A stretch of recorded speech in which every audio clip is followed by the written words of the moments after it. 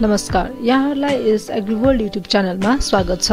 आज हामी लोकसेवा सम्बन्धी प्रश्नहरू मोडल सेट 20 लिएर आएका छौं। कृपया भिडियो अन्तिमसम्म हेर्नुहोला। सुरु गरौँ आजको मोडल सेट। प्रश्न नम्बर 1, नेपालको अथवा नेपालमा बढी कृषि कार्य कसले गर्छ? महिला, पुरुष, बालबालिका, वृद्ध? नेपालमा बढी कृषि कार्य चाहिँ महिला वर्गले गर्दछन्। प्रश्न नम्बर 2, परिवार एउटा प्रारम्भिक समूह हो, द्वितीय समूह हो, रेफरेन्स समूह हो, उपभोक्ता समूह हो? परिवार एउटा प्राइमेरी ग्रुप अथवा चाहिँ प्रारम्भिक समूह हो। प्रश्न नम्बर 3, जेटीए को प्रमुख भूमिका के हो? उपयुक्त प्रविधि प्रसार, उपयुक्त प्रविधि अनुसन्धान, उपयुक्त प्रविधि विकास, खेत भ्रमण? जेटीए को प्रमुख भूमिका भनेको उपयुक्त प्रविधि विस्तार हो। प्रश्न नम्बर 4, कस्तो फलफुलमा बढी काटछाट गर्नुपर्छ? आँप, सुन्तला प्रजाति, पतझड, अनार? हामीले बढी ट्रेनिङ प्रुनिङ गर्नुपर्ने भनेको फ्रुट्सहरू भनेको पतझड अथवा डेसिडियस फ्रुट्सहरूमा चाहिँ हामीले बढी ट्रेनिङ प्रुनिङ गर्नुपर्दछ। प्रश्न नम्बर 5, अगौटे काउलीको जात कति दूरीमा लगाइन्छ? 50-50, 50-45, 50-60, 60-45? सो यहाँ खास एन्सर चाहिँ अगौटे काउलीको जात चाहिँ हामीले 45-45 को दूरीमा चाहिँ लगाउनु पर्छ। यहाँ अप्सन 45-45 नभएकोले हामीले चाहिँ अप्सन बी लाई चाहिँ लगाउन सकिन्छ। तर यदि यहाँ अगौटेको सट्टामा मौसमी के सिजनल काउली फ्लावरको चाहिँ डिस्टेन्स कति हुनुपर्छ भन्दा चाहिँ फेरि 60 × 45 सेन्टिमिटर हुन्थ्यो। प्रश्न नम्बर 6, गाजरमा पाइने मुख्य पोषण तत्व के हो? पोषण तत्व के हो? फलाम, भिटामिन ए, क्याल्सियम कुनै होइन। Option A B vitamin A चाहिँ गाजरमा चाहिँ पाइन्छ। प्रश्न नम्बर 7, करेसा बारीको विशेषता कुन हो? आय आर्जन, ताजा तरकारी आपूर्ति, रोजगारी, माथिका सबै? करेसा बारीको विशेषता भनेको सबै, माथिका सबै हो। प्रश्न नम्बर 8, पतझड फलफुल सार्ने महिना कुन हो? असोज, मङ्सिर, कार्तिक, पुस? पतझड चाहिँ हामीले पुस महिनामा चाहिँ सार्नुपर्छ। यो चाहिँ डिसेम्बर अथवा लेट डिसेम्बरतिर अथवा लाइक डिसेम्बरको टाइममा चाहिँ हामीले डेसिडियस फ्रुटहरूलाई चाहिँ प्लान्टेसन गर्नुपर्छ अथवा चाहिँ यिनीहरू चाहिँ डोर्मेन्ट जतिखेर हुन्छन् उतिखेर चाहिँ प्लान्टेसन गर्नुपर्छ भनिन्छ भने मनसुनको लागि चाहिँ अथवा चाहिँ एभरग्रिन फ्रुट्सहरूको लागि चाहिँ monsoon is the best time to plant भनेर चाहिँ बुझ्नुपर्छ। प्रश्न नम्बर 9, काठमाडौँ उपत्यकाको लागि व्यावसायिक रूपमा सफल तरकारी कुन हो? काउली, गोलभेडा, भिन्डी, साग?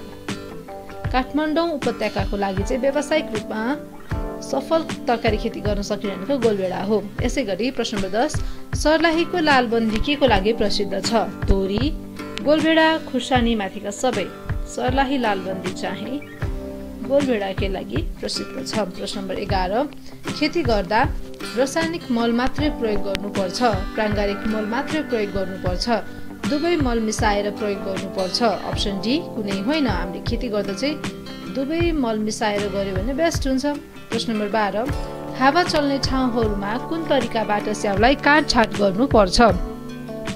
Central leader system, modified leader system, open centre system, spiral? So हावा चल्ने ठाउँहरूमा चाहिँ हामीले मोडिफाइड लिडर सिस्टम चाहिँ फलो गर्नुपर्ने हुन्छ। प्रश्न नम्बर 13, प्लान्टिङ बोर्ड के को लागि प्रयोग गरिन्छ? बगैँचा रेखाङ्कन गर्न, रेकर्ड राख्न, बिरुवा रोप्न, बिरुवा उखेल्न? र प्लान्टिङ बोर्ड चाहिँ बिरुवा रोप्नको लागि प्रयोग गरिन्छ। एउटा चाहिँ वुडन फ्रेम जस्तो हुन्छ। सो वुडन फ्रेम जस्तो हुन्छ र त्यसमा चाहिँ डेप्थ प्लस स्पेसिङ यसरी चाहिँ मिसिएको चाहिँ एउटा वुडन बोर्ड चाहिँ वुडन बोर्ड अथवा अरू केहीको बोर्ड चाहिँ हुन्छ जुन चाहिँ बिरुवा रोप्नको लागि चाहिँ प्रयोग गरिन्छ। प्रश्न number 14, which one you suggest for nutrient management? IPM, IPNS, ICM, IRCT? Nutrient management भन्ने बित्तिकै IPNS। प्रश्न नम्बर 15, परवलको भाले र पोथी फुल एउटै बोटमा हुन्छ? छुट्टा छुट्टै बोटमा हुन्छ? एउटै बोटको एउटै फलमा हुन्छ? एउटै बोटको छुट्टा छुट्टै भागमा हुन्छ? परवलको भाले र पोथी फुल चाहिँ छुट्टा छुट्टै बोटमा हुन्छ। Option be is the correct answer. प्रश्न number 16, the natural enemy of rice bug is? Tiger beetle, rope beetle, cigarette beetle, non? र राइस बगको नेचुरल एनिमी चाहिँ टाइगर बिटल हो। प्रश्न number 17, which pesticide you recommend for organic farming? Roger, Captain, Margosum, Babystin. Margosum. We recommend Margosum for organic farming. The scientific study of pollination is called pollinology, anthropology, palynology, anthropology. The study of pollination is called option D, anthropology. यदि यहाँ pollen grains भनेको भए फेरि प्यालिनोलोजी हुन्थ्यो। प्रश्न number 19 मकै भित्र केराउ लगाएको छ भने त्यो बाली पद्धति कुन हो? मिश्रित, मोनोक्रॉप, परम्परागत, आधुनिक। It is mixed system. प्रश्न number 20 bonus is popular variety of barley, finger millet, rice wheat. Bonus is popular variety of barley. The major disease of banana is wilt, blight, chirki furki, damping off. It is wilt. When was FFS started in Nepal? 1993 AD, 1995 AD, 1997 AD, 1999 AD. FFS was started in 1997 AD. Question number 23. Which of the following district is most popular for bee farming? Dang, Sallan, Jajarkot, Kailali. Dang is the most popular district for bee farming. Butachlor is used for this crop for weed control. Barley, finger millet, rice, wheat. The correct answer is rice. Question number 25. When is evergreen fruits trained and pruned? So normally evergreen fruits are like the real training pruning science in case extra अथवा unproductive branches हरु छ र चाहिँ यदि रोग लागेको छ त्यस्तो भन्ने चाहिँ हामीले फाल्नु पर्छ नत्र it is not compulsory जस्तै डेसिडियसमा चाहिँ compulsoryली हामीले हार्भेस्ट पछि चाहिँ गर्नै पर्छ हरेक वर्ष गरिन्छ भने एभरग्रीन को केसमा चाहिँ त्यस्तो हुँदैन बट अगेन ट्रेनिङ प्रुनिङ चाहिँ एभरग्रीन को लागि अब एभरग्रीन फ्रुट्स नै छुट्टै सिजनमा फल्छ जस्तै अब आँप लिची अलि अगाडि हुन्छ भने सिट्रसहरु अथवा सुन्तला चाहिँ late winter normally late winter तिर अथवा चाहिँ माघ मंसिर पुसतिर यतिखेर चाहिँ हार्भेस्ट भइरहेको हुन्छ सुन्तला अब यसलाई चाहिँ हामीले हार्भेस्ट गरिसके पश्चात चाहिँ गर्ने हो ट्रेनिङ प्रुनिङ सो एभरग्रीन भन्ने बित्तिकै हामीले अब फ्रुट्स अनुसार हुन्छ बट यस्तो केसमा आएको छ भने हामीले समर प्रुनिङ सोचेर चाहिँ अप्सन डी जेठ असार चाहिँ लगाइदिन सक्छौं प्रश्न नम्बर 26 चिया बालीमा प्रयोग गर्न निषेध नगरिएको विषादी कुन हो मालाथियन रोगर दुबै कुनै होइन रोगर चाहिँ निषेध नगरिएको विषादी हो प्रश्न नम्बर 27 नेशनल मेज research programme under नार्क is located at Bhairahawa Chitwan हरदीनाथ Jumla Chitwan प्रश्न number 28 नार्क day is celebrated on Baishakh 8 Baishakh 19 Baishakh 25 Baishakh 28 it is celebrated on बैशाख 5 प्रश्न नम्बर 29 मध्यदेखि सुदूरपश्चिमसम्मको धान र मकै खेतमा लगाउन सिफारिस गरिएको मुसुरोको जात कुन हो यसको करेक्ट आन्सर हो खजुरा 2 खजुरा 1 र खजुरा 2 दुवै चाहिँ मध्यदेखि सुदूरपश्चिमसम्मको धान र मकै खेतमा लगाउन सिफारिस गरिएको मुसुरोको जात हो यसैगरी सिन्दुर र शीतल जात चाहिँ तराई भित्री मधेस र मध्य पहाडको लागि चाहिँ सिफारिस क्षेत्र छ भने सगुन जातको लागि चाहिँ काठमाडौँ उपत्यका वा सो सरह मध्य पहाडी क्षेत्रको टार अथवा बेसीमा चाहिँ रिकमेन्डेड गरिन्छ प्रश्न number 30 Which crop is most vulnerable with yellow rust disease? Maize, finger millet, rice, wheat. Which is the correct answer? Question number 31. The instrument used for humidity measurement is hygrometer, barometer, thermometer, tensiometer. It is hygrometer. Question number 32. The most popular variety of maize for mid-hill is Devti, Rampur Composite, Ganesh 2, none of the above. For mid-hill is Devti. Question number 33. मूल बिउ के को लागि प्रयोग हुन्छ प्रजनन बिउ उत्पादन गर्न प्रमाणित बिउ उत्पादन गर्न उन्नत बिउ उत्पादन गर्न खाद्यान्न उत्पादन गर्न मूल बिउ प्रमाणित बिउ उत्पादन गर्न प्रयोग हुन्छ Question number 34. What is the particle size of clay soil? 0.2 to 2 mm, 0.02 to 0.002 mm, less than 0.002 mm. None of the above options is the correct answer. Question number 35. Which of the following is not maize insect?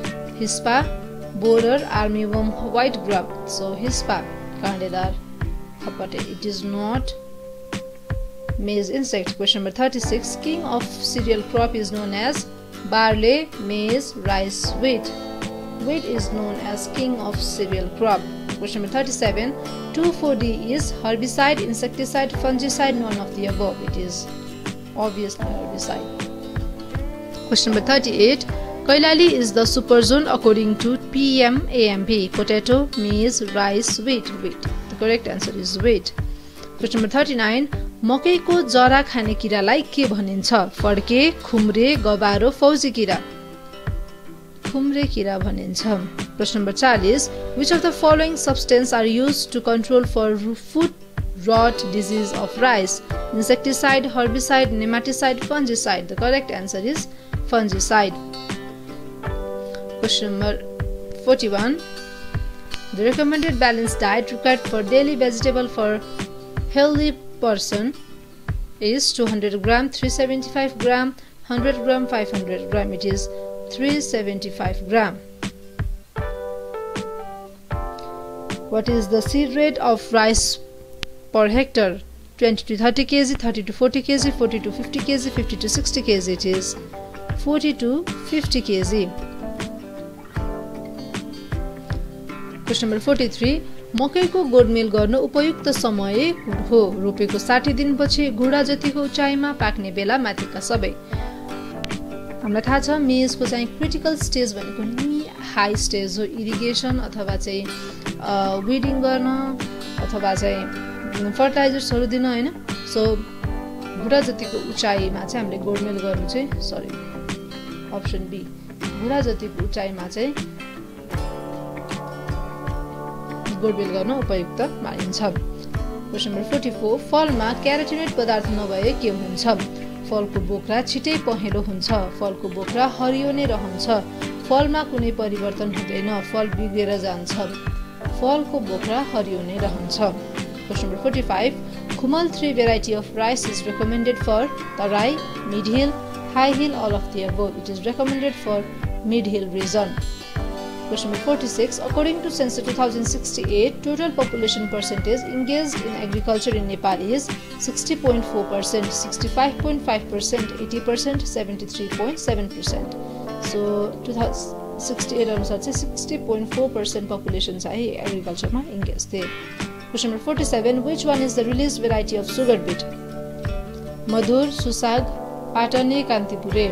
Option A is the correct answer. Question number 48. कुन बालीले हावामा भएको nitrogen स्थितीकरण गर्न सक्छ? धान, मकै, धैँचा, गहुँ. धैँचा. Question number 49. What is the productivity of potato in Nepal? 3 metric ton per hectare, 16 metric ton per hectare, 25 metric ton per hectare, 46 metric ton per hectare. Productivity चाहिँ not above 25 छैन. Option B is the correct answer. Question number 50. अर्थशास्त्रको पिता को हुन्? Adam Smith, marshal, रोबिन्सन्स, kinase. So अर्थशास्त्रको पिता चाहिँ Adam Smith हुन्. धन्यवाद. आजको भिडियो यति नै. हामी फेरि अर्को भिडियो लिएर आउने छौं. भिडियो हेर्दै गर्नुहोला. कुनै जिज्ञासा भए कमेन्ट गर्नुहोला. भिडियो लाइक गर्न नबिर्सिनुहोला. धन्यवाद.